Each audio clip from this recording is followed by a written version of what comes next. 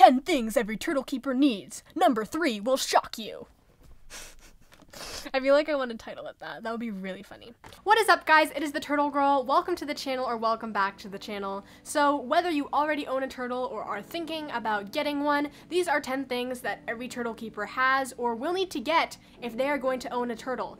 And we should just start off with the most obvious thing. If you're gonna have a turtle, you need a place for them to live in. So you need a fish tank or an aquarium or a habitat of some sort. When it comes to the size of this enclosure, it really depends on the size of the turtle and kind of the habits of the turtle. For this specific video, I'm talking only aquatic turtles, not tortoises, not necessarily box turtles or other turtles that live on land, just animals that are aquatic and spend most of the time in the water. So for these types of turtles, the most common type of enclosure you would get is a glass aquarium. I really like aquariums because they make it easy to display your animal. You can see them, but you can also do things like stock tanks or tubs, which tend to be larger and they're just like a giant tote or a tub that you can put your turtle in. You mostly view them from the top, kind of like a mini pond. Some people keep these inside, but those are just some of your options. The one thing you want to remember regarding size is a good general rule is shoot for 10 gallons for every inch of shell on your turtle. So if you have 4-inch turtle, 40-gallon tank, 7-inch turtle, 70-gallon tank or 75-gallon tank. You understand what I'm saying. It's pretty straightforward. As always, bigger is almost always better, provided you provide lots of decorations and make it as natural as possible. Speaking of decorations, while this is not the second most important thing, it is going to be second on this list here because we're already talking about it, and that is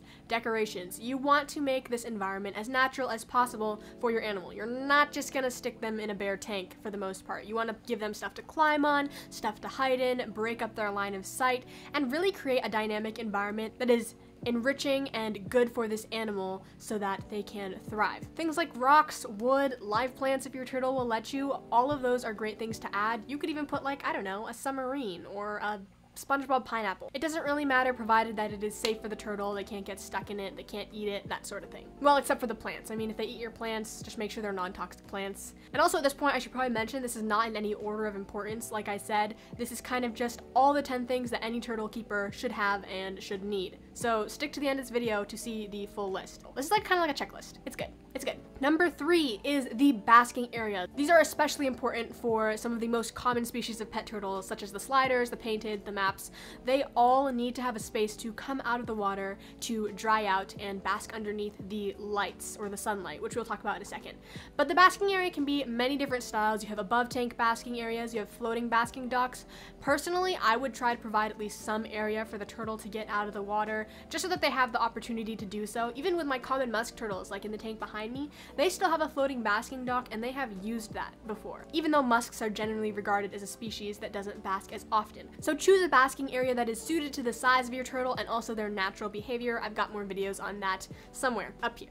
All right, the next thing is basking lights, and this is actually a 3-part thing, so we're covering number 4, 5, and 6. The first thing is heat. You want to have some kind of heat bulb over your basking area. This mimics the warmth of the sun. It helps the turtles metabolize because they're cold-blooded, obviously, so they need to have a space where they can get warm. Having a heat lamp over the basking area helps you do this. You can also have a heater in the aquarium that can help keep the temperatures stable, although this is not always necessary for older turtles if your tank is mostly room temperature. And then there is UVB. UVB is so important. Do not pass this up for your turtle.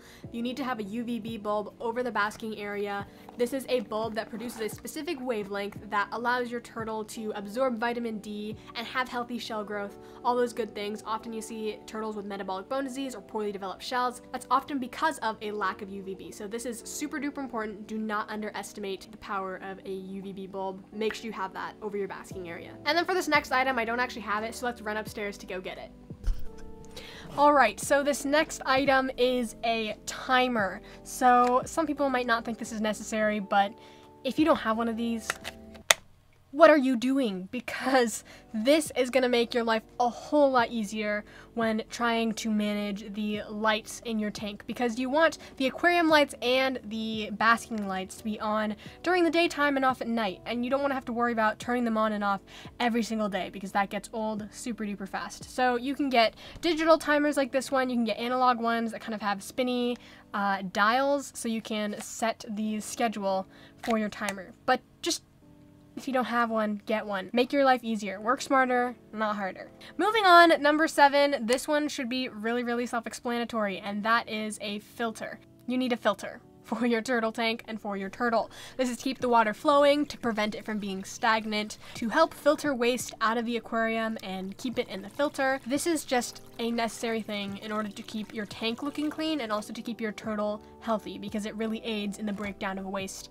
in the little ecosystem that is your turtle tank. So you have a myriad of options to choose from. You could do a power filter like the one in the tank behind me. You could do one that's a canister filter. That's a personal favorite of mine because it holds a lot of waste and a lot of space for filter media. You could do a small internal filter. The main thing that I want to point out here is try to get a filter rated to 2 to 3 times the size of your tank, because that will allow enough water turnover to deal with the large amount of waste that a turtle produces. Keep in mind that turtles are very messy creatures, and even if you're feeding them in a separate tank, which we'll talk about in a second, they still make a lot of waste. If you have a 55-gallon tank, don't get a filter rated for 55 gallons, get a filter rated for 100 gallons, or even better, like 150 gallons. Now, this is not a hard and fast rule, but if you're kind of just wondering a good basic guideline, that's what I would go with. Okay, so as I mentioned, feeding in a separate tank, this is something you can do to reduce the impact of the waste, like uneaten food, on your filter. So get yourself a little shoebox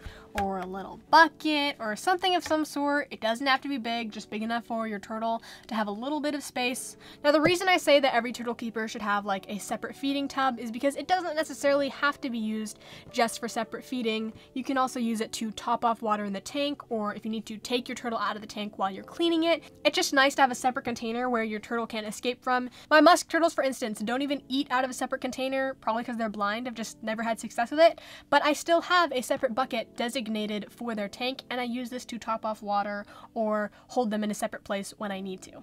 Continuing with the theme of cleaning, the number 9 thing on our list is the siphon / aquarium cleaning tube. It could be a python, it could be buckets, whatever your method is to change water in your tank. You just need some tool that will help you change the water in your tank. Water changes are just going to be a part of your life when you have a turtle, so you might as well just get something that'll make the job easier. So this and a 5-gallon bucket is usually sufficient. And then finally, perhaps one of the most obvious things is food. Your turtle needs to eat something in order to survive, and so every turtle keeper needs some food for their turtle. There's a wide variety of options. This is actually some food I repackaged in a Talenti jar.